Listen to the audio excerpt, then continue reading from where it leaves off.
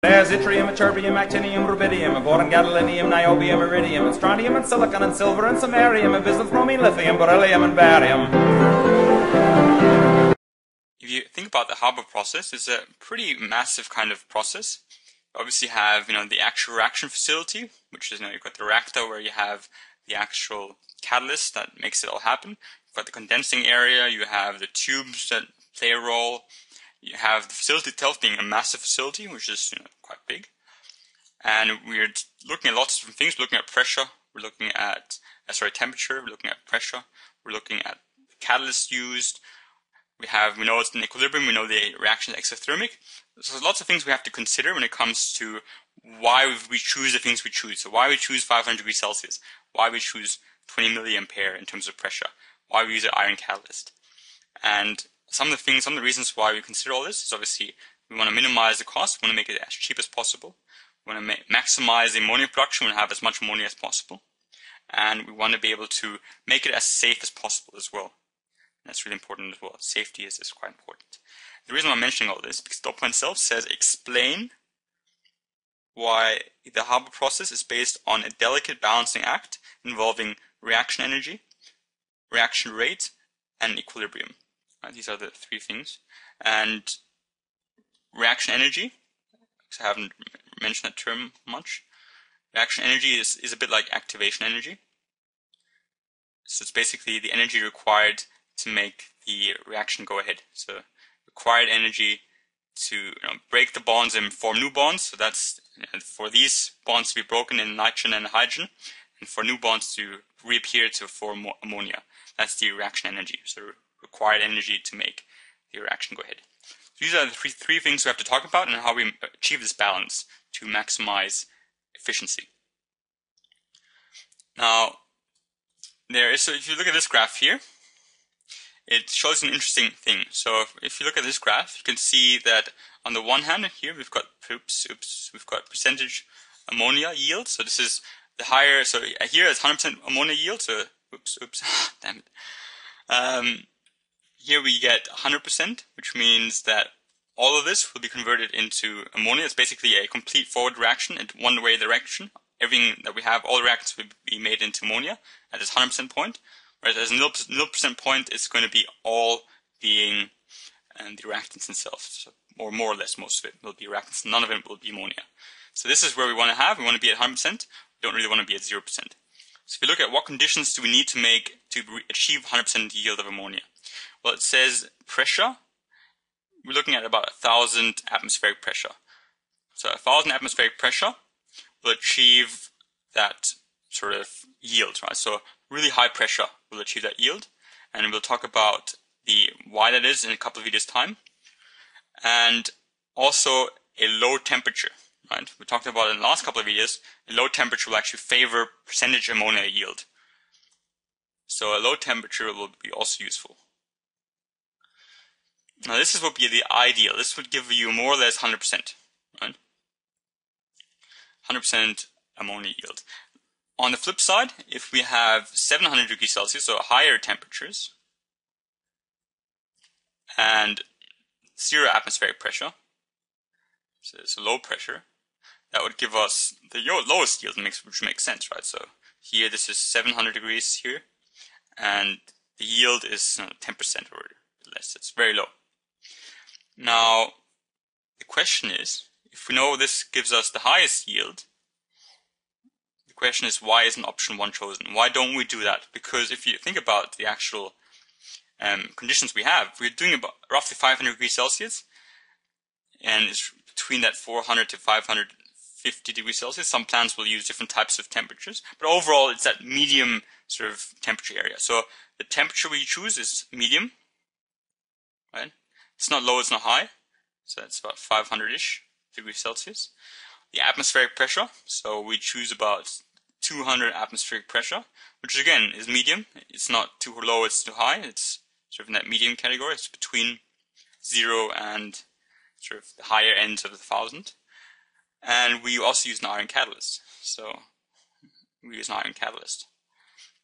And obviously there's a reason why we use all this, and this is the whole balancing act. So these are the balancing act, because if we would go to an extreme, right? We would say, okay, we'll go 200 degrees Celsius and 1000 atmospheric pressure. This gives us our highest ammonia yield. But we don't do that. We use other things to achieve this balancing act. So first of all, let's talk about what we actually need to do to increase the amount of ammonia overall being produced. So not the percentage yield, but the overall ammonia being produced. We need to have a high reaction rate. A high reaction rate, that's important. And also we need to have a decently high ammonia yield. So percentage yield, percentage ammonia yield, and reaction rate are all important when it comes to the production of ammonia overall, right? So both of these play a role. How do we get reaction rate to be increased? Well, the reaction rate is increased by looking at the temperature, right? So the higher our temperature, the higher our reaction rate, the faster they'll be moving.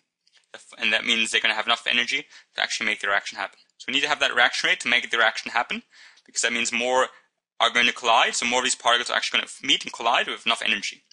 And we do that by having high temperatures. So the higher the temperature, overall, the higher the reaction rate. How do we increase the ammonia yield? Again, that would be high pressure and low temperatures. Oh, by the way, also, these high pressure and high temperatures both increase the reaction rates, right? So on the one hand, to increase reaction rate, we need high pressure and high temperatures. And on the other hand, we need to increase ammonia yield, we need high pressure but low temperatures. Now, first of all, this explains why we choose a temperature of about 500 degrees Celsius. So we said we have a medium temperature of 500 degrees Celsius, because that achieves one thing, this increases our reaction rate, which we need to increase overall ammonia production. But it also, if we were to choose a really high, so why wouldn't we take an 800, 900? Because if we take too high, that means the actual percentage ammonia yield will go down. So by having this medium one, it means we have a high reaction rate, but we still have a decent percentage yield. And so this is the compromise, the balance. Now, one question would be, why do we use medium pressure and not high pressure? Because for the high reaction rate and the percentage ammonia yield, high pressure is both, in both these cases, high pressure is useful. But we use medium pressure, not high pressure. And one of the reasons why is because of the cost, and we'll talk about that when we talk about pressure more specifically, but the cost and the safety. If you have too much pressure, that means this whole thing might blow. You can imagine these sort of things bursting. So to maximize safety, we want to have sort of lower pressure than the extreme high pressure situations. And having lots of pressure would also cost a lot of money, because we need to have different types of facilities and different types of processes to make that high pressure happen. So we also want to be able to reduce our cost. And that's one of the reasons why we use sort of 200 atmospheric pressure as opposed to the 1000 atmospheric pressure, which would be ideal, right? Just to minimize safety concerns and to minimize our cost. But so now we've covered, the balance between the reaction rate and the equilibrium. And what they mean by equilibrium here is, remember, this here is an equilibrium, right? So this here is equilibrium, this reaction in equilibrium, which means if we wanted to go shift to the right-hand side, what we would have to do is increase pressure and decrease temperature. That would make it go as most to right as possible. But we're not increase. So we have to decrease pressure, decrease temperature. So we have to put down temperature and put up our pressure. So as low temperature as possible and high pressure as possible. That would make it the equilibrium shift to the right.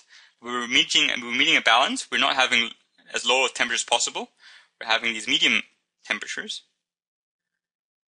just because it allows us to have a decent reaction rate, right? So even though it means less, equilibrium won't shift as to right as possible. It will only be a slight shift.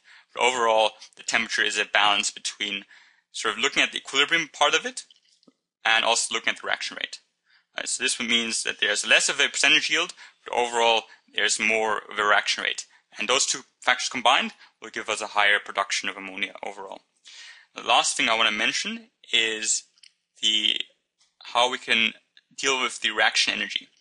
So the reaction energy was, again, how much energy is required to make the reaction happen. And we said that the reaction energy is usually overcome by increasing the temperature, right? So usually we have this here is our reaction energy, right? This part here. And we need to have this much energy, usually in the form of temperature, so heat, to overcome it. So once we overcome it, the reaction will actually go ahead. So we need to overcome it for the reaction to go ahead. But there's another way we can actually do something, and we'll talk about that in the last video, is we can decrease this energy. Right? So if we decrease the reaction energy, so we actually need less temperature for the reaction to go ahead. And that's done by a catalyst. So that's the reason why we use an iron catalyst. It will reduce the reaction energy, which means we can do more with less temperature. We need less temperature to overcome this reaction energy. And the reason why is because this catalyst has allowed us to reduce it. Right? So that's the reason why we use a catalyst. But yeah, I went over that in the last video as well. But this is why we have this balance. This is why we have a catalyst. We have a sort of medium reaction rate to make sure the reaction can go ahead. And we have the percentage yield being compromised slightly to make sure we actually have a reaction rate which is decent. Because otherwise, we would have a temperature which would be too low for the reaction to go ahead. So all this was the whole compromise situation. But overall, it's to maximize production and to minimize safety concerns. Hopefully that was useful. Thank you for watching.